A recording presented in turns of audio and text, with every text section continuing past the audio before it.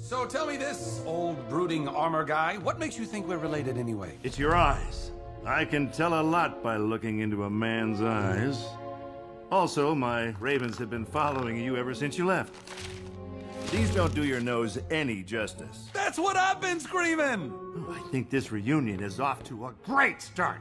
We're finding common ground, exchanging stories. I just might win him over yet. You know, I can hear what you're saying. I'm sorry. I must be speaking my thoughts out loud. I have been alone a long time. How's this?